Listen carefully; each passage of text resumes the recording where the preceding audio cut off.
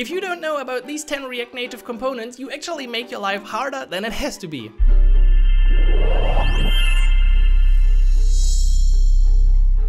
Hey everyone, what's up? This is Simon from Galaxies.dev, and in today's video I'm going to show you 10 React Native components that you can almost instantly drop into your React Native application. They're both very performant and offer a lot of functionality out of the box. I also put a link below the video to the code on GitHub for all the 10 examples so you can quickly test them out. And now without further ado, let's dive straight into it. Let's begin with a small package, and the first one on our list of components is the React Native Bouncy checkbox. A package with 500 stars, and it does exactly what you might think. It is creating awesome checkboxes. The integration is super easy. So here in my dummy application, I just added the code and it just works. You can style this to exactly your needs.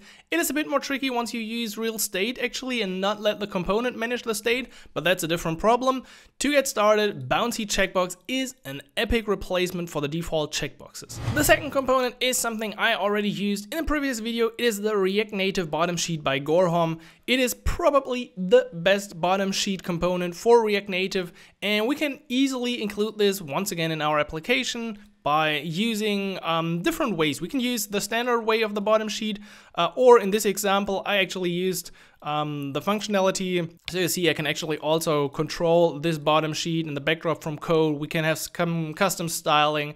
You can have it as a modal, you can have it as a shared component. It is really a very great and dynamic package, and I pretty much always use it when I now need something like a bottom sheet or a modal overlay. The third package is something a podcast guest recommended to me, which is the gifted chat. You can look at it, 12,000 stars here on GitHub, and this is a great package if you want to implement any kind of chat. And trust me, it is unbelievable easy. Check out this example. Here I'm having my gifted chat in my code, and that's pretty much all I sent to it. Only the array of messages, a little function for sending messages, following the documentation, and as a result, I get this epic view in which I can directly send messages and exactly have the styling that you would expect from a chat. We have the scrolling in here, so all of this comes right out of the box just with like 5 lines of code. So if you want to implement any kind of chat functionality in your application, give gifted chat a try, and I'm pretty sure you won't regret it. Component number 4 is for all of you who want to present chart data in your application. May it be the Web3 stocks NFT price that you're tracking or anything else. This library has really great performance as it's using Skia and D3 and reanimated for your charts. The implementation is somewhat easy, and you're gonna easily get a linear bar chart like this. Is this a bar chart? I think so. By using the Victory native package and a bit of code to display the data on your different axes. You can pretty much specify all the options, how you want to style it, how it should look like. You can have tooltips. You can see even more examples on their documentation page like these. So if you want any kind of interactive charts in your application, this package is probably the most performant for your case. Component 5 is a very small package, but a very helpful package, and that is a toast message for our application. I really like to display some snack or toast messages every now and then, and with this package it becomes really easy. So let's check it out.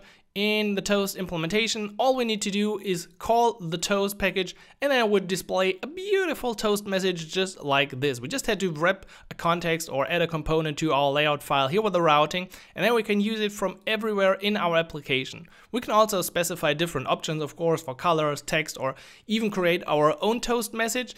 And I think having a package for toast messages can come in really handy from time to time. Speaking of handy packages, the React Content Loader definitely falls into that category as well. Once again, 13,000 stars, and it can actually be used for React on the web as well as React Native. This one's used for skeleton views, and the cool thing is it actually comes with a ton of examples, like a Facebook style skeleton loader here, or we got Instagram style, we got code style. So you can use these predefined skeleton views, or of course create your own. Let's check it out.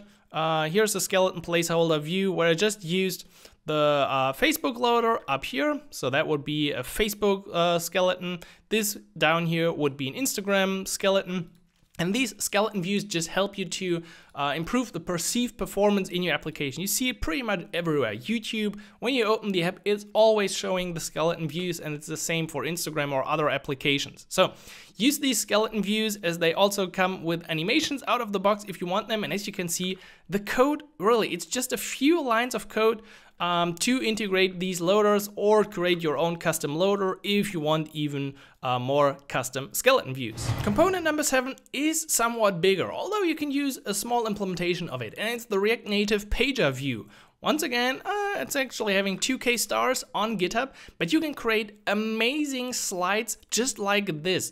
So you cannot just have like the default boring slide left, and some text and tutorial stuff. No, you can actually have really fancy stuff. And I tried to copy some code over, and I think I made the example work. So here it is.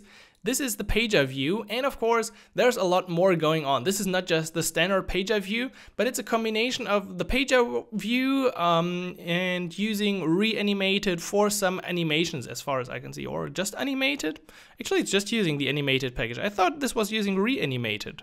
Well, it doesn't matter. The thing is, you can do these kind of things with a React Native pager. So that comes from their documentation. I did not do this. I'm not sure if I could ever pull this off, but it's a great starting point if you want to implement something epic. But under the hood, this is just a pager view that you can use, and it can be used really easy, or it can be used for really advanced stuff like what you see in this example. Component number 8 is actually 2 components. So we got the Expo blur view and the linear gradient.